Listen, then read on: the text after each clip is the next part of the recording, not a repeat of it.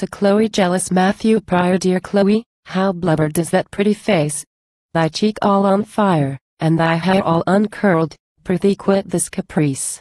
And, as old Falstaff says, let us e'en talk a little like folks of this world. How canst thou presume, thou hast leave to destroy the beauties, which Venus but lent to thy keeping?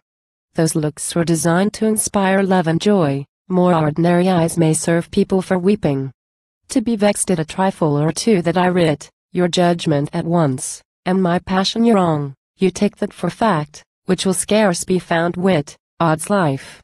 Must one swear to the truth of a song?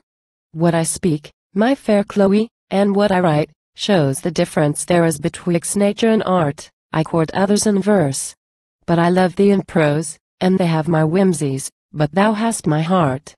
The god of us verse men, you know, child, the sun, how after his journeys he sets up his rest, if at morning o'er earth 'tis his fancy to run.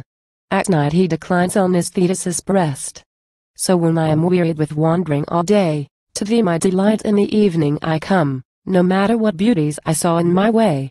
They were but my visits, but thou art my home. Then finish, dear Chloe, this pastoral war, and let us like Horace and Lydia agree, for thou art a girl's much brighter than her, as he was a poet sublimer than me.